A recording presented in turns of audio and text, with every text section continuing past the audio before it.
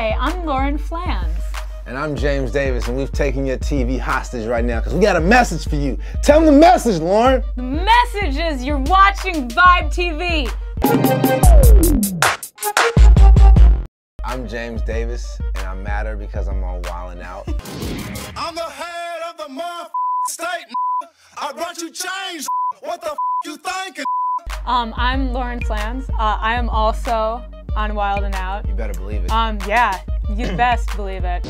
Don't look so surprised, girl. My tastes are refined, girl. Just cause I got a grill and I'm a street hood, do me for a thrill that I can't eat. Improv is typically it's getting a suggestion and then building a scene based off of that. I think would be the most basic definition. It's working with, it's usually very collaborative.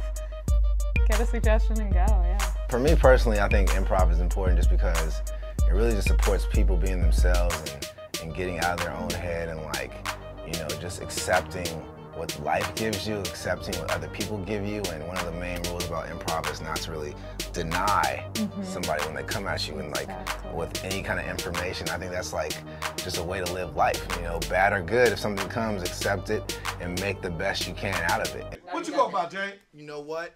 I got one watch, but I think I need two watches. There's a game called Pause. The idea is you're getting super close without touching.